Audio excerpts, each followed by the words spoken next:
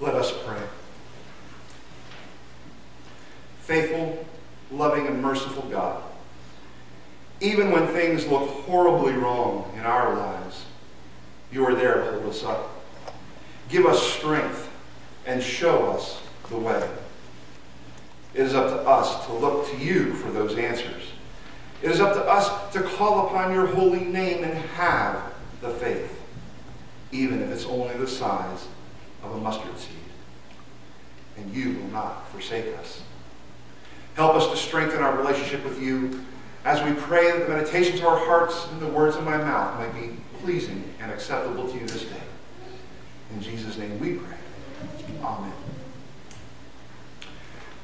Our Old Testament lesson from Lamentations is an absolutely fascinating text for a multitude of reasons.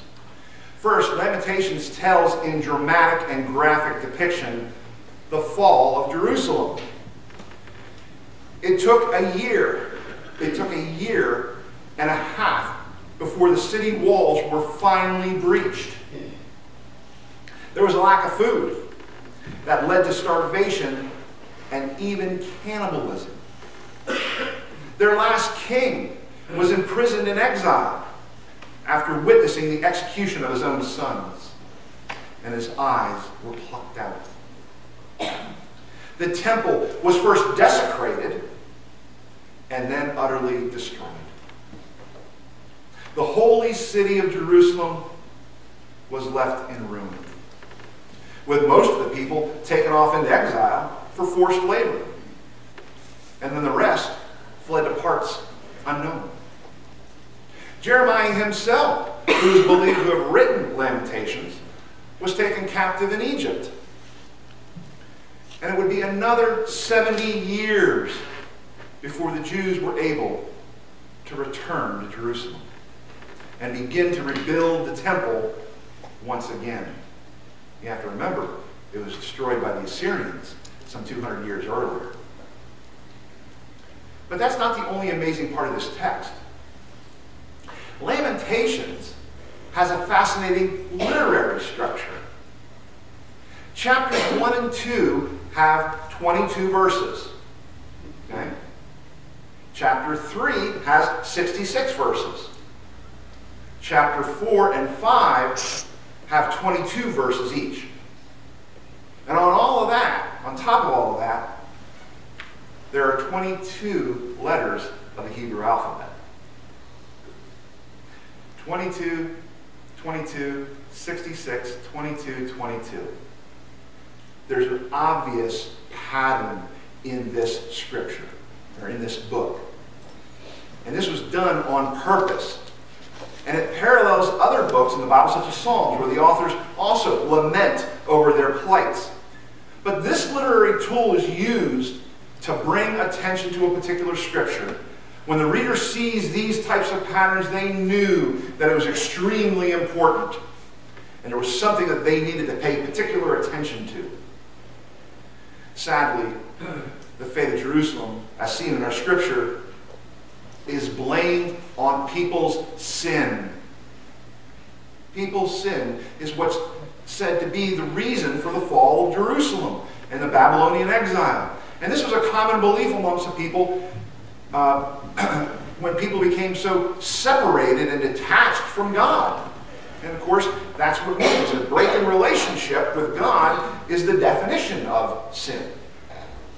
And God, of course, according to them and their beliefs, would punish the people as a whole. So if you were defeated in battle by a foreign power, such as the Babylonians, it was due to the sin of the nation. This was the same belief that said if you were sick or born or became disabled or you had a disease, it was also due to sin, being separated from God. And if it wasn't your sin, then it was the sin of your parents who caused this terrible tragedy upon you and your family. See, being connected to God was to protect you. Being separated from God meant all kinds of things could happen. That break in relationship, and that's what this story tells, is that break in relationship with God has serious consequences, not only for you, but for your entire community, if not your entire nation. So what do we do as Christians? I mean, what do we take away from this story about Jerusalem's fall? Well, the obvious lesson is that when you break relationship with God, you might find yourself in a pretty difficult situation. And isn't that true in most circumstances when we don't follow a certain set of morals or ethics or rules for our lives? Isn't that when we tend to get in trouble? We kind of step outside of those ethical boundaries, those moral guidelines that the Bible clearly sets out for us? Yeah. That's when we tend to get in trouble. It's when we tend to go on our own. And even in the end, while in exile, realizing their sin, the people acknowledge God's faithfulness, love, and mercy. Their city has been destroyed, their temple is in ruin, and they have been hauled off into exile, and they still have faithfulness and love, faithfulness in God, and understand God's love. They realize that they have gotten too far away from God and they need God, and God is faithful to accept them back openly with God's love. And they still had hope for the future because of God's nature, because of what God can do, not because of not their own ability to go back to Jerusalem, but because of God's ability to get them back to their homeland. Remember the sermon in regards to Jeremiah purchasing the piece of land to give the people hope in exile, knowing that they were going to be overcome. And he buys the land in Jerusalem anyway, which most people thought was a fool's errand. But it showed hope that God will, in fact, return them to their home. And isn't that what we want? Isn't that what we want? To rely on God's faithfulness, love, mercy for our lives? Knowing that we make mistakes, we commit sin, and at times we are less than loving. It is who and what God is that makes this world righteous. God forgives us when we mess up. It's who and what God is that makes our lives righteous. Giving us the Holy Spirit to guide us, to nurture us, to slap us in the back of the head every once in a while and say, hey, get on the right track.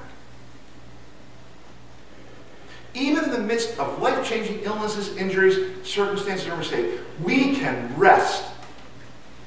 We can take a deep breath and rest. And just relax in the knowledge that God is faithful, God is loving, and God is merciful.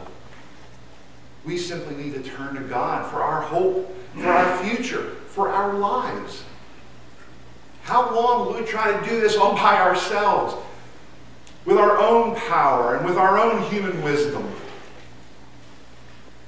How is that compared to God's power and God's wisdom?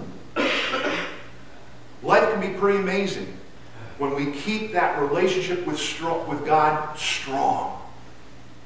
Even in the midst of great challenges, like the fall of Jerusalem, like a divorce, like a death, like financial ruin. God helps us find a way to survive and to thrive and to return home. Home. Remember when things looked the most bleak for the apostles, God did not forsake them even though Jesus was dead. The hope of Easter, the resurrection, reminds us that God can make even the impossible happen. Kind of like this story in which a son talks about his dad and was written by Elizabeth Moreno. It goes like this. Dad was a storyteller. He spoke often about the experiences he had as a young man in World War II. His favorite story, the one he told most often, was about the time that he and some other soldiers captured some German prisoners of war. Dad was part of George Patton's 3rd Army, 6th Armored Division, that landed in Normandy on D-Day. Now, a few days after the great battle, Dad and a few members of his unit were on patrol in the French countryside. Walking along a hedgerow, they arrived at a clearing atop a small hill at the same time that two German soldiers did. Quickly, Dad and his fellow soldiers raised their guns. Outnumbered, the Germans surrendered their weapons. "We should kill them now," said one member of Dad's unit. After what he'd seen in Normandy, Dad was inclined to agree. This was war, and these were enemy soldiers. But Dad hesitated. He ordered the soldiers to empty their pockets. And one of the German soldiers held out a string of beads with a cross, a rosary. Dad took them from the soldier, and the sight of those beads made him think twice. He handed them back to the man. And of course, Dad knew how to speak German, so he spoke to the man. He said, "Pray for the war to be over, so we all can go home." The German was surprised. He said, "You're not going to kill us?" Dad shook his head. "Well, if you're not going to kill us, there's some more of us who want to surrender," the German said. Dad and the other soldiers, American soldiers, stood awestruck as German after German came out of their hiding place on the other side of the hill. 37 in all. They left behind their weapons, their machine guns, their heavy artillery, loaded and ready for action. If they had killed the first two men, Dad and his buddies would have been gunned down on the spot. You see, when things look pretty bleak, God's grace can bring us through it unscathed.